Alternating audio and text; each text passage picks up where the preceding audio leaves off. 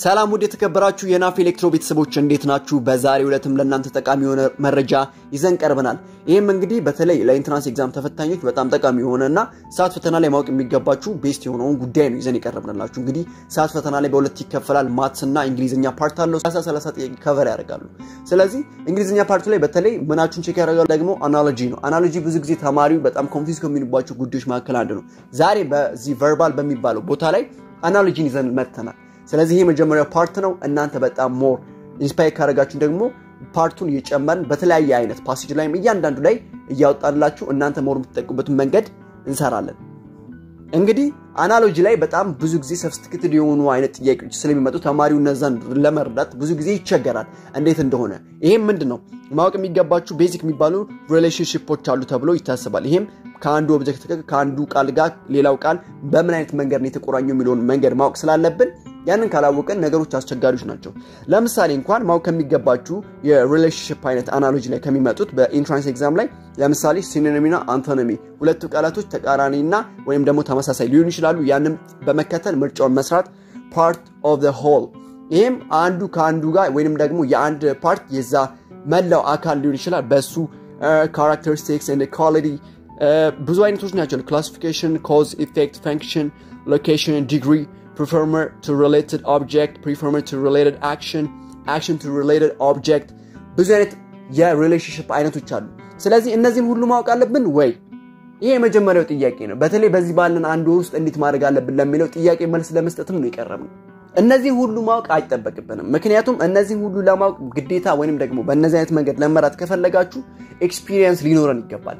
ብዙ ጊዜ ወይንም ደግሞ ሳት ኤግዛሞችን የመስራት ልምድ ያለን ሰዎች ከሆነን ነው እነዚህ ሪሌሽንሺፕ በአግባቡ የምናውቀው። ለምሳሌ የማናቃቸው ቃላቶች በኢንትራንስ ኤግዛም ላይ ሊመጡ ይችላሉ። ማናቃቸው ቃላቶች ደግሞ ሪሌሽንሺፓቸው ምን እንደሆነ ለማወቅ እንቸገራለን። ስለዚህ ከዛ ይልቅ ምን ማድረግ እንደሚገባችሁና ምን አይነት ትሪክ ብትጠቀሙ ሞር አሪፍ ነጥብ ወይንም ደግሞ ፕሪሳይዝ የሆነ መልስ ለመመለስ እንደምትችሉ እናሳያችኋለን። ከኛ ጋር ነው። የመጀመሪያው ጥያቄ እንግዲህ እንደምታዩት ቀላል ነው። የመጀመሪያው ጥያቄ ሁለት ቃላቶች አሉ day እና week። ስለዚህ እነዚህ ሁለቱ ቃላቶች ምንድነው ሪሌሽንሺፓቸው? አሁን እኛ መጨነቅ አይተበቅብንም። በእነዚህ መካከል ያለው ሪሌሽንሺፕ ምንድነው እንትን ነው ኦፖዚት ነው ሲኖኒም ነው ምናምን ብለን መጨነቅ አያስፈልግንም። ጀስት እነዚህን ሐሳቦች ወይንም ደግሞ day እና week ሚለውን በአንድ ሐሳብ ለማገናኘት መሞከር። ለምሳሌ day እና weekን እንዴት ነው ማገናኘት የምንችለው? እንደዚህ ብንል ጥሩ ነው። ለምሳሌ day week ውስጥ አለ ገብቷችኋል? ቀናቶች ሳምንታት ውስጥ አሉ። አሪፍ የሆነ ወይንም ሴንስ የሚሰጥ ጉዳይ ነው። ስለዚህ ይሄንን በመከተል ወይንም ይሄን ሐሳብ በመከተል ሌሎች የቀሩት ምርጫዎች ላይ አፕላይ እናደርጋለን። በዛ መንገድ የሚሰራ መልስ ካለ እሱን ምርጫችን እናደርጋለን። ለምሳሌ እንውረድ። የመጀመሪያው ኤ ላይ ያለው ዊክ ብለው ይር አለ። ለምሳሌ ዊክ ይር ውስጥ አለ። ያ ትክክል ነው። ዊክ ይር ውስጥ አለ። እሺ ትክክል ነው። ኤን እንወስዳለን። አሁን ቢ ላይ እንወስዳለን። ሰከንድ ሃወር ይላል። ሰከንድ ሃወር ይላል። እሺ ሰከንድ ሃወር ያ ሰከንዶች ሃወር ውስጥ አሉ። በጣም የሚገርም ነው። ዋው ቢ መሆን ይችላል። እሺ ሲል ያለውን እንይ። ዊክ ብሎ መንት ያ ዊክ መንት ውስጥ አለ ይቻላል። ታይም ብሎ ዱሬሽን ያ ታይም እና ዱሬሽን ያው ተመሳሳይ ነገሮች ናቸው። ዲን ማውጣት እንችላለን። አሁን የቀረን 3 ነው ኤ ቢ ሲ።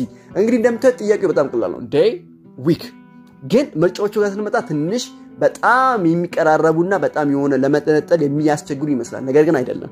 አሁን እዚህ ጋር ነው ትሪኩ የሚጀምሩት። እንግዲህ ሶስቱን አውጥታችኋል። አንዱ ኦሬዲ መልስ እንደማይሆን አውቀናል። አሁን እዩት። day week አለ። day ነው weekን ኮንስትራክት የሚያደርገው ገብቷችኋል አይደል? day weekን ኮንስትራክት ያደርጋል። እንምጣ አሁን week እና year። week yearን ኮንስትራክት ያደርጋል? ኖ ባይሆን መንዝ ነው። መንዞች አንድ ላይ ሲሆኑ ነው year የሚሆነው ከዊክ በተሻለ። ስለዚህ ዊክ እና year ያናክል አይገናኙም ከday እና ከዊክ አንፃር። ለምሳሌ ይሄ ኤ መልስ መሆን የሚችለው day ብሎ month ቢል ሞር በጣም መልስ መሆን ይችላል። የመጀመሪያው ዊክ year የሚለው ማለት ነው። ስለዚህ በዊክ እና በyear መካከል month ስላለ አይሆንም ማለት ነው። ቢ ላይ እንምጣ። ሰከንድ ብሎ ሃወር አለ። ያ ሴንስ ያለው ነገር ነው። ግን ከሰከንድ በፊት ምን አለ? ሚኒት አለ። ገብታችኋል አይደል? ስለዚህ ሰከንድ ብሎ ሃወር ከሚል ሰከንድ ብሎ ሚኒት ቢል ሞር ለዚህ ጥያቄ መልስ መሆን ይችላል ነበር። ግን አይደለም። ሰከንድ ብሎ ሃወር ነው ያለው። እንደ ዊክ እና እንደ year ነው የሆነው። ስለዚህ አይሆንም። ዊክ ብሎ መንት ነው ያለው። አሁን ስታዩት ዊክ መንት በማከላቸው ሌላ አይነት ጋፕ የለም ማለት ለምሳሌ ሰከንድ እና ሃወር ብታዩ በሰከንድ እና በሃወር መካከል ሚኒት አለ ስለዚህ ያናክል መልስ ማንበት ምክንያት ይሄ ነው ዊክ እና መንት ግን በጣም ተቀራራቢ ናቸው ከጥያቄው ጋር ስለዚህ መልሱ ያው ዊክ እና መንት የሚለው በጣም ቤስት መልስ ነው የሁለተኛው ጥያቄ ላይ ስንሄድ error in experience አለ ያው ይሄንን ደግሞ አይዲያን ኮንስትራክት ለማድረግ ቅድም እንዳልኳችሁ አይዲያን ኮንስትራክት ታደርጉት ለምሳሌ in experience እና error እንዴት ነው ታገናኙ የምትችሉት የራሳችሁን የሆነ አሪፍ የሆነ ምን ሴንስ የሚሰጥ ነገር መመስረት ይችላልላችሁ in experience ሊኖር የሚችለው error ይፈጠራል in experience ካለ error ይፈጠራል የሚለው ሴንስ ያለው ስቴትመንት ነው ስለዚህ in experience ካለ አንድ ነገር እንዴት እንደሆነ ማናውቁ experience ከሌለን በዛ ነገር ላይ ልምድ ከሌለን error happen ሊያደርግ ይችላል ስለዚህ in experience error ነው ያመጣል ያ meaningful ነው in experience error ነው ያመጣል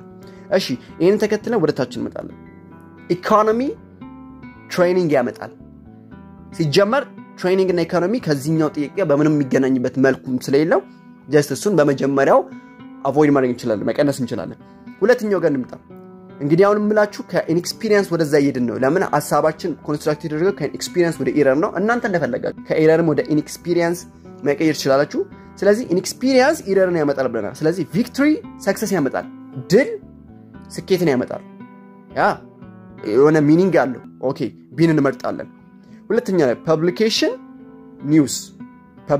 ኒውስ ስለዚህ ፐብሊኬሽን ማለት ያው ህትመቶች ናቸው ኒውስ እንደ ጋዜጣ ልንወስደው እንችላለን ብዙም ያናክል ሳቲስፋይንግ ይሆን አይደለም ከጥያቄው ጋር ስለዚህ እሱንም አቮይድ ማድረግ ይችላል ከዛ carelessness ምን ያመጣል lawless ያመጣል lawless በcarelessness አማካኝነት የሚመጣ ጉዳይ ነው ስለዚህ አሁን ቢና ዲን ይቀሩ አሁን ቢና ዲ ቢም ተመሳሳይ ነገር አለው ዲም ተመሳሳይ ነገር አለው ግን አሁን እዚህ ጋር ምን መልስበት መንገድ በመንድነው ጥያቄው ከላይ የተሰጠን ጥያቄ ምንድነው ኔጌቲቭ ነው ፖዚቲቭ ነው ኔጌቲቭ አይዲያ ያለው ነው ስለዚህ ምን መርጠውም ኔጌቲቭ ያለውን ነው ፖዚቲቭ ያለውን አይደለም ስለዚህ መልሱ ዲ ነው የሚሆነው ማለት ነው ስለዚህ lawless/carelessness የሚለው መልስ ይሆናል ማለት ነው አሪፍ መልስ ስለዚህ አንዳንዴም እንደዚህ በጣም ሲመሳሰልባችሁ ከአይዲያው ጋር ሞር በደንብ የሚመሳሰሉን ትመርጣላችሁ ሶስተኛ ጥያቄያችን liquor alcoholism ምንድነው መጀመሪያ liquor ምንድነው ያው liquor መጠጥ ነው የሚያሰክር መጠጦች ናቸው